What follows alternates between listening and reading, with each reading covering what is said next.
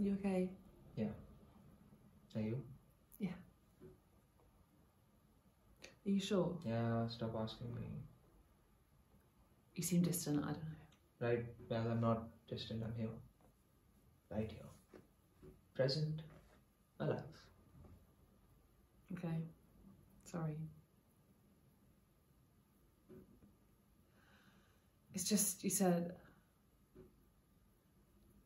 a while ago that you felt sad, and I thought it was more seasonal affective disorder sad, but it isn't, is it?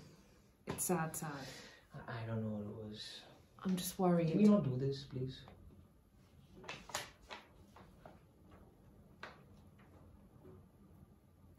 We haven't touched feet in bed in a while. What?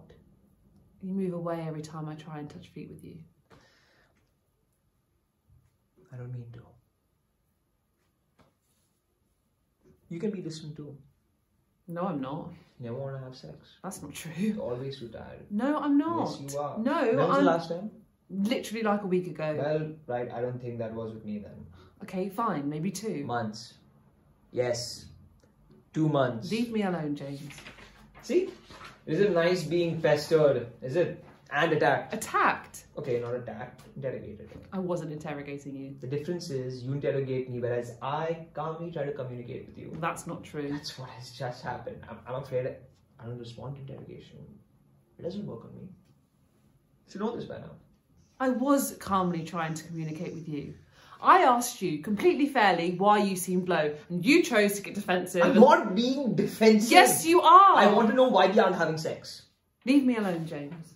Rose, you can't just tell me to leave you alone whenever I attempt to communicate an issue with you after you've just complained that I'm incapable of communicating with you. You tell me what's going on in your head then, and I'll tell you why I'm too tired to fuck. You know, it's kind of counterintuitive to the whole communication thing to make it a tit for tat thing. Like, surely we should just have a normal conversation. I just tried to have a normal conversation with you, and you shut it down. No, you made it some weird communication, tit for tat. I'll tell you if you tell me, competition. Clearly, we both have some issues we need to address. Issues?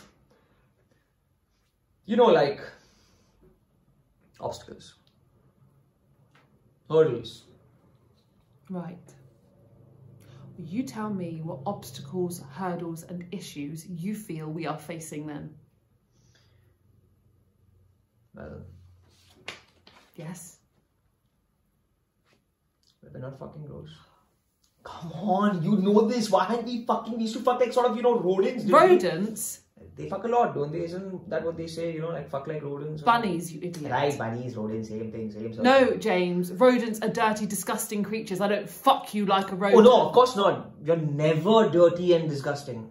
James, we don't fuck like rodents, okay? We make love. Sometimes it's disgusting, but not like rodents. Okay, sorry, rephrase, love making. James, I'm tired. I know, Rose, you said already, you've had a long day. I'm not tired of today, I'm tired of everything. What do you mean?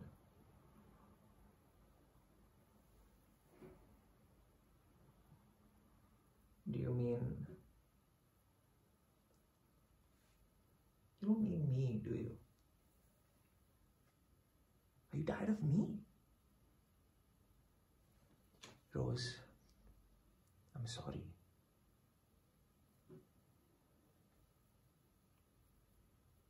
Work. I'm tired of work, and I'm tired of not being able to move to London and live near my family, and it's isolating, okay? I feel isolated. I hate it here. This wasn't meant to be the plan. We were meant to have a house in London by now, and we can't afford it, and we'll never be able to afford it. And do you know what else I'm tired of? I'm tired of being underpaid and overworked, and I'm tired of having to tell Doreen and Janet and Robert and Pat that they can only have Jaffa Cakes on a Friday when they don't even know what day of the week it is. It's confusing for them, and it makes them sad, and they don't have long left, so why should they be sad? And I'm tired of the way Mark runs the home. He's a miserable git, and I'm tired of the way he talks to me. I'm tired of working relentlessly and not being paid overtime, only to come home and not being able to turn the heating on, and constantly having a runny nose, and I've gained weight. And I don't have the energy, nor the stamina, nor the body confidence to engage in being touched and feeling desirable and having sex right now. Okay. Rose, you're perfect. Beautiful. I love your body. I know.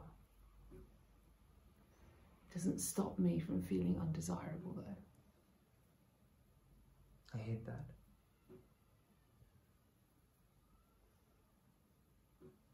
I'm sorry.